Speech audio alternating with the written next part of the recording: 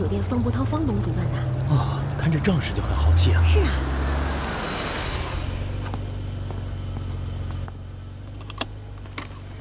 哎，江南，我们等一下再过去吧。为什么？这又不是走红毯，你还要压轴出场不成吗？离晚宴开始还有几分钟呢。好好好。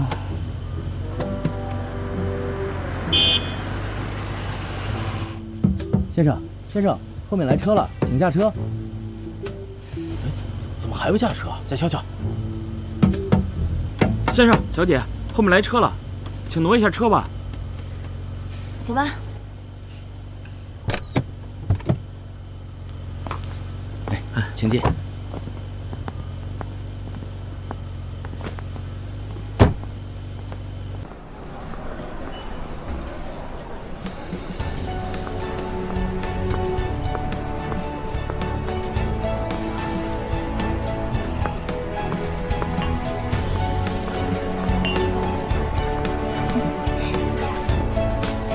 夏小姐，夏小姐，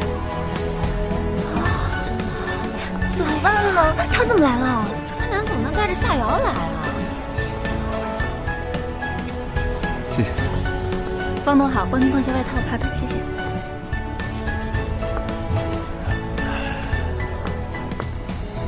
方董好。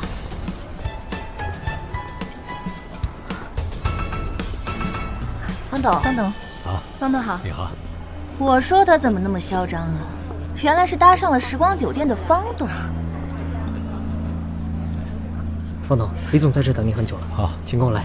好的，失陪一下。好久不见，好久不见。失陪一下。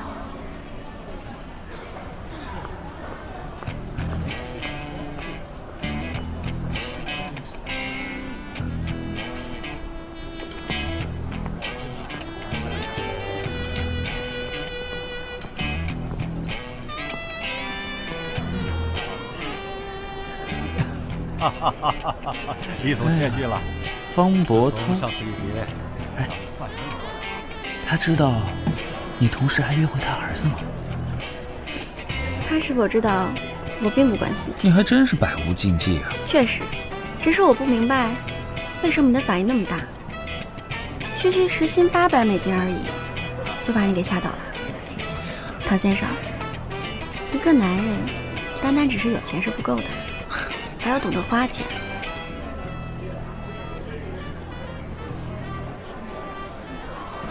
风小姐，不过我还真的挺佩服你的，把约会收费说得这么理直气壮、理所应当的。我跟喜欢的人约会，当然是不收费的。是，我知道。意思就是你不喜欢我呗？我应该喜欢你吗？你平时就这么爱抢白别人吗？当然不是，我只是喜欢抢白你。哎，那我是不是可以理解为，我对于你来说，跟别的男人不一样？真是会死缠烂打。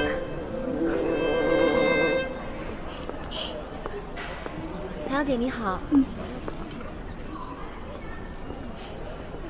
二哥，我给你介绍个人。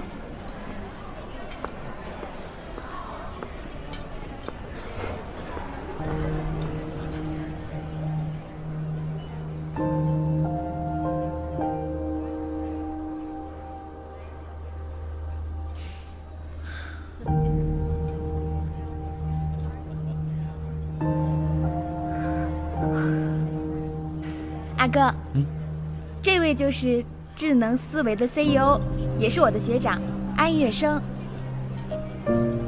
这就是我著名的二哥。唐先生你好。你好，想不到安总年纪轻轻的就创立了智能思维，真可谓是青年才俊啊。唐先生过奖了。安总这么优秀，一定成家立业了吧？还没有。那一定有女朋友喽？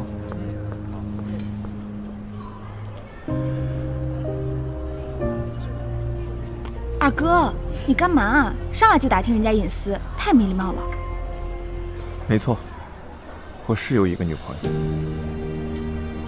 啊，学学长，你有女朋友了？那安总为什么在今天这个场合不把女朋友一起带来呢？我也想带她来，可惜她3年前失踪了。失踪了？为什么呀？3年前我辞职创业，一穷二白。我想，她大概是过不了苦日子吧。嗨，这种嫌贫爱富的女人最可恶了。你这么优秀，肯定能成功的呀。是她有眼无珠。对不起，我失陪一下。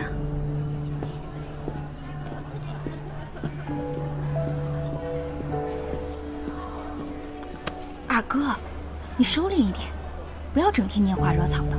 还用你说呀？倒是你，交朋友要谨慎一点。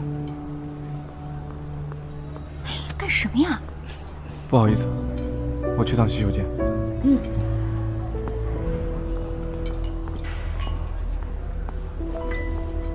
哎。说实话啊，你跟这个安月生是怎么认识啊？干什么？查户口啊？今天这个场合你就不应该带他来，你这让别人看见了，要怎么说嘛？我才不管别人怎么说呢。你是唐家的大小姐，这要是让别人看见了，又传出什么流言蜚语啊？我才不怕流言蜚语呢，说就说呗。而且你自己也很多流言蜚语啊。去，我是为你好啊，爱听不听。哼。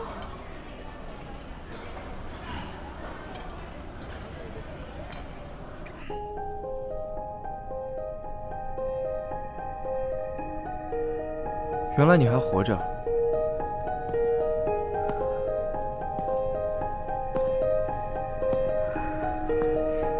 奇迹，消失了3年的人又出现了。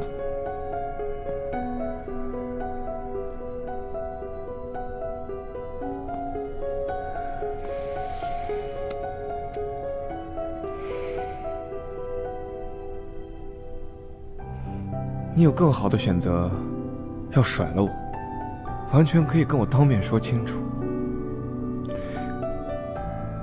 为什么要不辞而别呢？你误会了。难道你得了什么重病，不想拖累我，所以才一走了之的，对吧？